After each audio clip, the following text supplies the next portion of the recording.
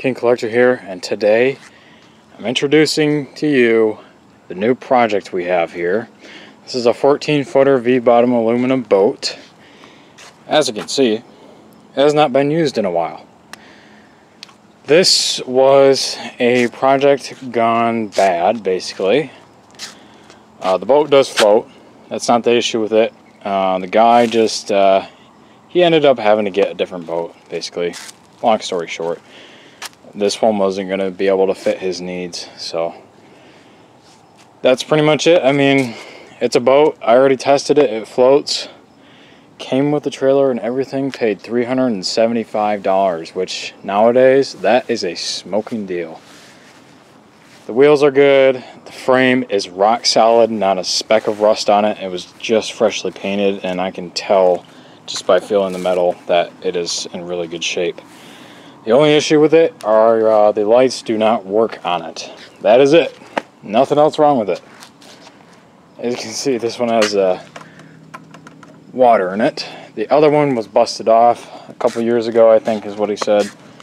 So we'll have to get some new lights for it. I actually had a reason to use my towing lights finally, so that was pretty fun. So yeah, not much else to say about it. Has leaf spring suspension on it. Just a square tube axle basic, nothing special. This is a 14-footer. I don't know if I already mentioned that or not, but it's hanging off the back because it's obviously not right here. We need to fix this. We'll flip the spare tire around and see if we can get it pulled up to that thing right there, and that will make it a lot better. This winch is new-ish by the looks of it. The strap has kind of seen better days. It's not great, but I think it'll work for now. Won't have to worry about it right this instant. Of course, it has a jack and everything on it, and it's the screw style coupler, and it's a 1 7/8 ball. So it's a pretty old trailer. They don't really use that design anymore. In fact, they don't at all. I just know.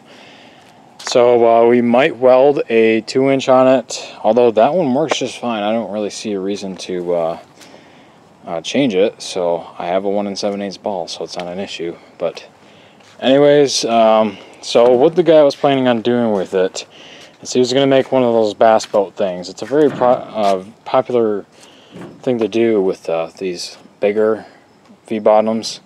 So you can see he got started on it, but like I said, about midway he just ran into something that wasn't going to work for him. So I'd rather not go into the full details, but you know, like I said, it's just long story short.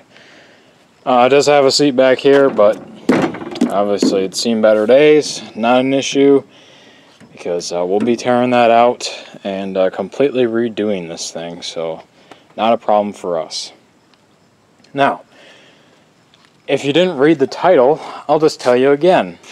We're making this thing into a speedboat.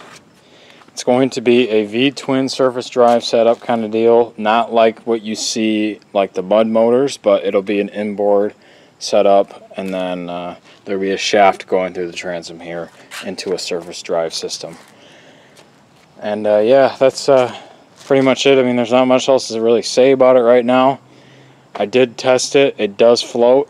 I didn't see a drop of water in it towards the back at all or anything like that, which that's usually where them things start leaking. You can see it was fixed there before. It looks like it's actually tigged, which is nice. Brazing works too. Works pretty much just fine, but well, TIG is even better if you ask me. So it's also obviously been painted on the bottom here. Not the greatest though, so we might kind of fix that up a little bit, and maybe we'll polish this fresh aluminum surface. The trailer is registered. Of course, I'm not going to show you the plate, but it's down there. It already has MC numbers on it, which is your boat registration for Michigan. So yeah, this boat is perfectly legal. So I could literally take it out on the water in any lake I want to right now if I wanted to. So we're not going to do that quite yet. In fact, I don't even really see a point in doing that until we have the engine for this thing. What engine is it going to be, you might ask? Well, it's going to be a V-twin. I'm not sure if it'll be a Predator 670 because those are pretty hard to come by right now. There's no Harbor Freight store near me that has one in stock. The nearest one is 100 miles away, and I'm not driving that far for something like that. It's just not worth it to me. So I've been looking on Facebook Marketplace for old generators, like 10 kilowatt generators. Those usually have V-twins on them, and haven't really found much.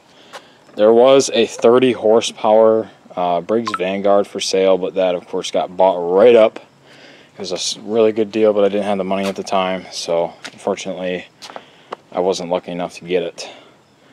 But we got the boat here, and I got a smoking deal on this thing at least, so it's not all bad. Anyways, that's pretty much it for the introduction.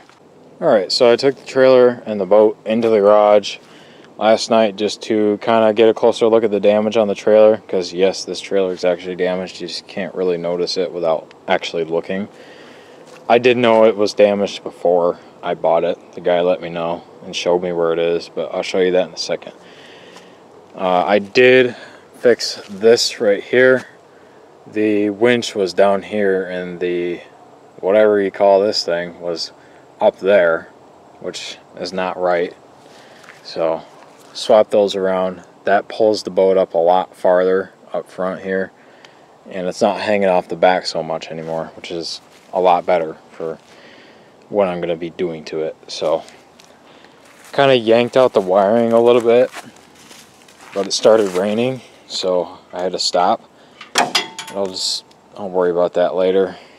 The lights are obviously damaged, so I got a whole trailer lighting kit, LED tail lights, and 2 amber marker lights for up here, pretty much right where this tire is right here. So I need to do the marker lights because it is the law in Michigan to have 2 amber marker lights up front on any trailer that is over 80 inches, and this trailer is about 16 feet, which translates to 192 inches.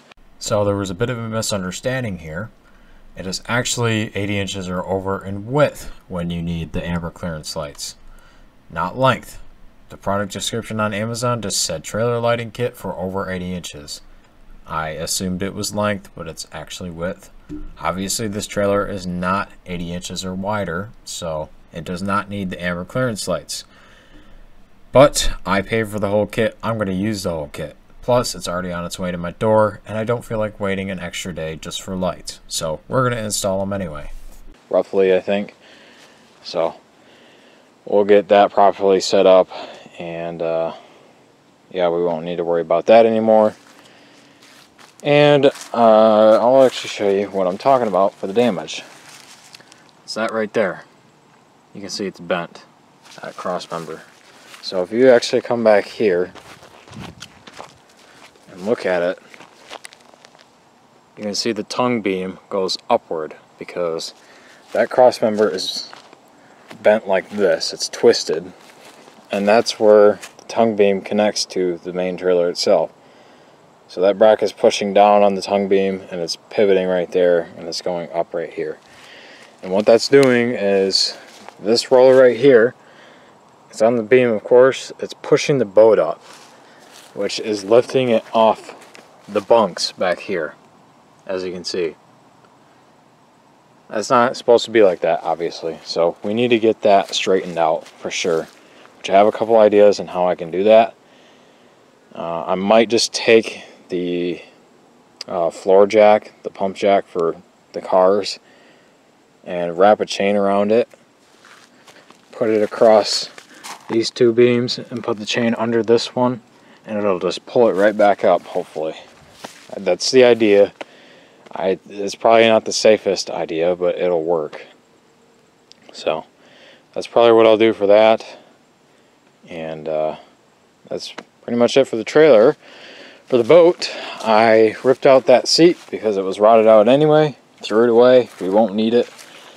So the engine will be pretty much right here between these 2 like gusset rail things, and I I have this gas tank. This is from that Campbell Hausfeld generator that we tried to fix early spring. And for this, the previous owner did this. He was building a bass boat out of this thing, like a miniature one. It's a very popular thing to do right now. But, well, it just ended up not happening. So, I don't know if I'll keep this or not. I'd like to, because come over here, you can see all the rivets. I'd need to patch all those rivets if I take that out, which I really don't want to do. I could just braze them shut, but man, I really don't want to do that, so might just leave that there, to be honest. It's not ideal, but I can make it work. And that's pretty much it. I mean, that's where we're at right now. So I guess what I can do for now is try to see if I can get that bend right there fixed. So yeah, let's do that real quick. We should be able to do it fairly quickly. So alright, so that did definitely help a ton.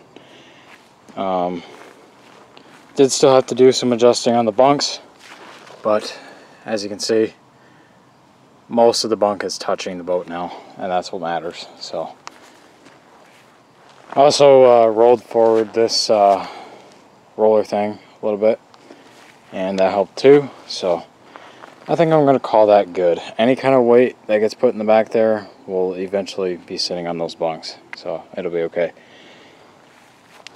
Alright, so that's pretty much all I can do. So I think I'll call this video good. Thank you guys for watching part 1 of the homemade speedboat. And I will see you guys in the next video.